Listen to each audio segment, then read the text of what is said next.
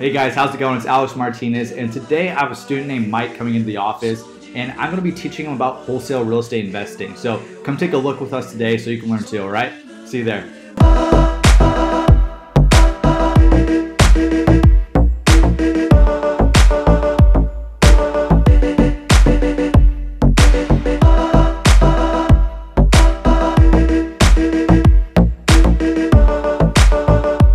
Hey guys, so I met my student Mike and we talked wholesaling, and he's just starting out. So we went over three main things. We talked for an hour, but I'm gonna give you the recap, okay? So first off, what we talked about was getting MLS access. So what's MLS access? It's the multiple listing service. It's the database of all leads on the market in your area. So it's very important as a real estate investor, as a wholesaler, to get access to this. Because if you get access to this, you have access to all the leads on the market. It's very important. Now, all those leads, there's houses that are for sale that have been renovated. Those aren't really good leads to fix and flip, to wholesale.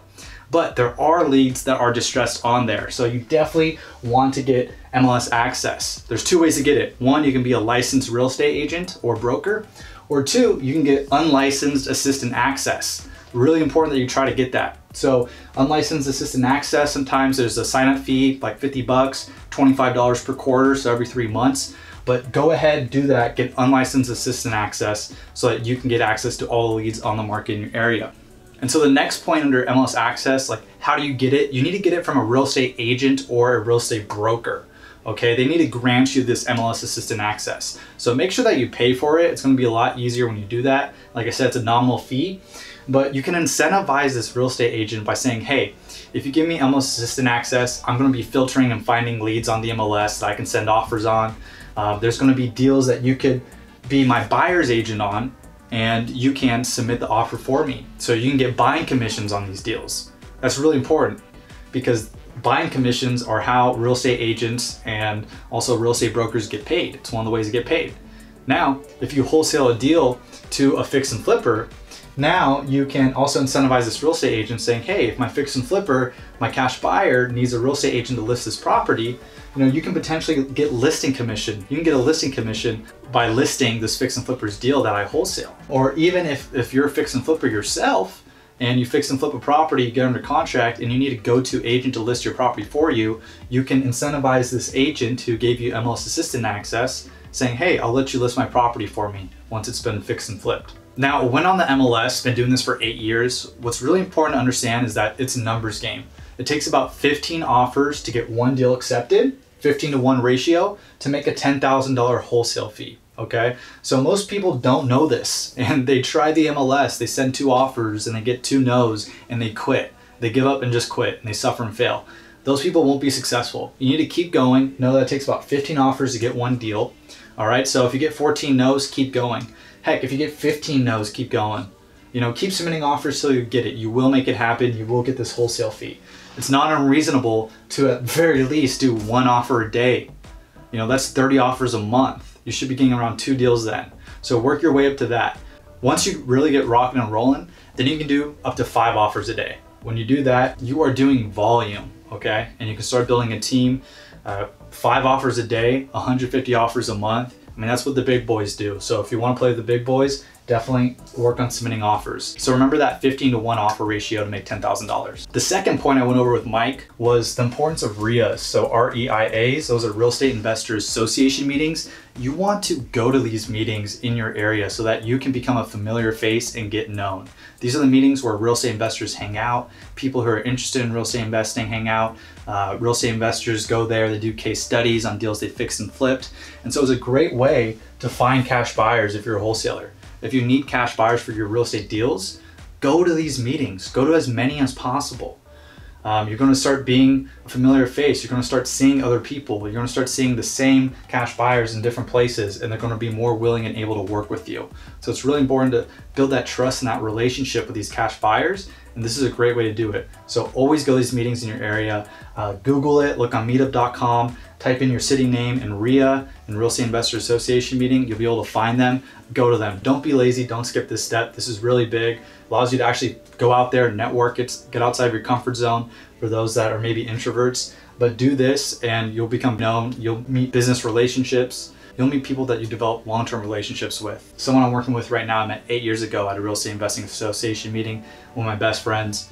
So you never know who you're gonna meet. You're gonna be doing a lot of deals with these people. So the second thing is, if you need a real estate agent or broker to help you get assistant access, where do you find them, right? One of the best places to do this is to meet them at a real estate investing association meeting. You know, make it easy. There's a good saying, they say, how to find a good girl to marry. They say, go to where good girls hang out, go to church, go to these different places, right? So if you're ever asking the question, where do I find a real estate agent or broker that wants to work with me? Go to where real estate agents and brokers who are interested in real estate investing, go to where they hang out. And those are REIAs, right? Let's not make it hard on ourselves. Let's make it easy. Go to real estate investing association meetings. And once again, you'll become a familiar face. You'll get taken seriously. This is the best and easiest hack, guys. If you're brand new to an industry, how do you meet all the big players? You go to where all the big players go. So do this, be consistent with these meetings. Don't just be the fly-by-night guy. Don't go to one meeting and then never go to another one. Go to them as many as possible, be consistent, become a familiar face, network and meet these other people and other players in your area, and soon you'll become a player. Now, number 3, the most important thing, focus. A lot of times we forget this. When you're starting out as a real estate wholesaler, real estate investor, and you're trying to get deals, you need to focus on 1 or 2 marketing strategies to get deals. Just 1 or 2. A lot of people that I work with over the years struggle and suffer because they're trying to focus on 5 to 10 different marketing strategies to get deals. And guess what? They become the jack of all trades and the master of none. So when you focus on 1 to 2 marketing strategies, you'll be successful. So what do I mean by that? Well, if you use the MLS, one of my favorite ways to get deals, to find deals, since they're already there, the MLS strategy may just be one of the ways that you focus on to get deals. Just submit offers day in, day out. Scour and filter through the MLS, go through all the new listings, all the distressed properties, submit offers on them, develop relationships with all those different types of agents that are listing these types of properties. That way you can not only develop relationships with agents who are doing deals on the market, but that will also bring off-market deals to you eventually as well. So really important that you understand that. Maybe your other strategy is direct mail or bandit signs or something like that. Just don't do 5 different strategies. Focus, if you can just focus on 1, do 1. If you can focus on 2, great, but I don't recommend doing more than that, guys. Focus until you have a consistent stream of deals from one source, then systemize it and automate it, and then go on to the next strategy. And once you do that, you'll be golden, guys. Awesome, guys, and so that's it. We recapped what I talked about with my student Mike today in an hour. I'm giving you the shortcut of it, so you guys don't have to listen to the whole thing. But we talked about getting MLS access, why it's important. It's a database of all leads on the market in your area. You can just continually submit offers every single day. And that's really, really important because it takes about 15 offers to get 1 deal to make $10,000 as a wholesale deal, right?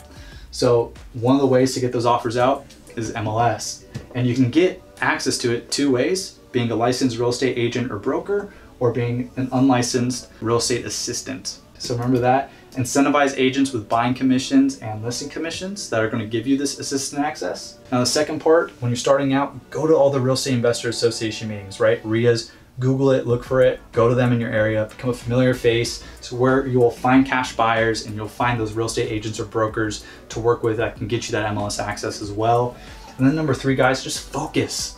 Right? I know when you're starting out, there's so many things under the sun you feel like you need to do, but if you just focus on 1 to 2 marketing strategies, become the master of those strategies, and really, if you can just focus on 1, do that, then you'll be golden. Don't spread yourself too thin. Really focus when you're starting out. That way you can be successful, guys. All right, so I hope you enjoyed that recap. So if you can, like this, subscribe. We'll have more videos. I'll do more recaps of meetings that I have and also help you out on your real estate journey, guys. So let me know, comment below if you have any questions, and I'll be able to answer them as well in the next videos. All right, guys, happy investing. So submit those darn offers, get them out. Let's go.